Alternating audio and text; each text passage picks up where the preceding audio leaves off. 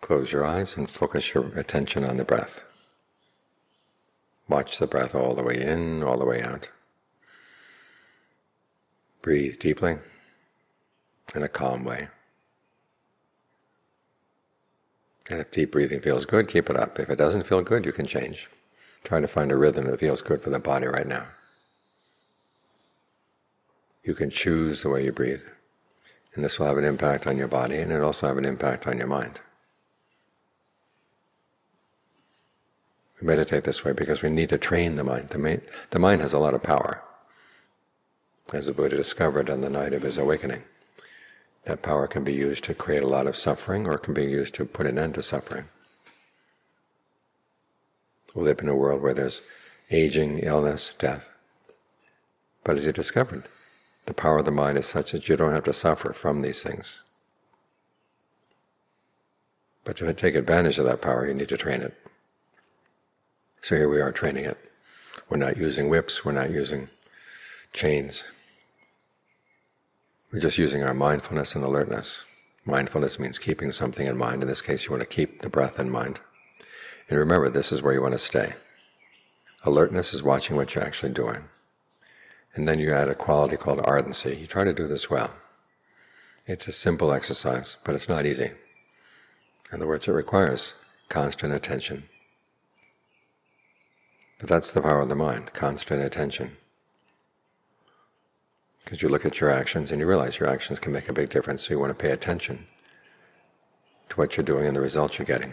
We all want happiness, we all act on the desire for happiness. And yet we end up sometimes doing things that cause a lot of pain. Why is that? It's because we don't really know what we're doing. Or we know what we're doing, but we don't know the consequences. So if you want to know the consequences of your actions, you have to watch them consistently. This is why we need to develop long-term alertness and mindfulness. To keep remembering to stay right here, stay right here. That way you get to see what connects with what inside. It's like sitting and watching a TV show. If you stay there in the room, you get to know the show from the very beginning to the end. You know what causes what inspired what.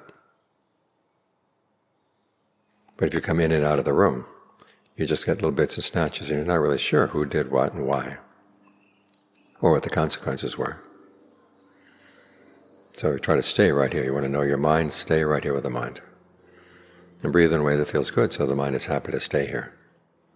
There may be pains in some parts of the body, but you don't have to focus on those. Focus on the parts that are comfortable. And this way you get to channel the power of the mind.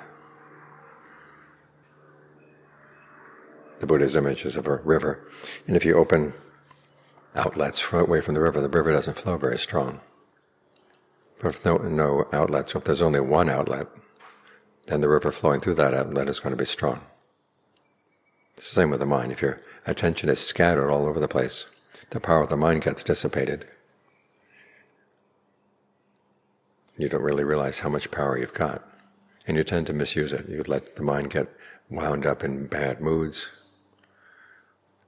and the bad mood just adds more bad mood to the mood. Without realizing the fact that you're focusing on that is what's making it so bad. You can change the object of your mind. You can think of things that are actually useful to think about, things that are helpful to think about. And that way the power of the mind gets well used. So learn how to focus the power so you sense how strong it can be. Make it continuous, and put it to a good use. This is what the Dharma is for. The word in Pali, atta, A-T-T-H-A, means goal or purpose. And the Buddha wasn't just talking about things for the sake of talking. He wanted people to take his teachings and put them to use and gain benefit from them. That was his purpose. And you can make it your purpose too. Take his teachings and put them to good use. That way the power of your mind gets well used. You benefit and the people around you benefit as well.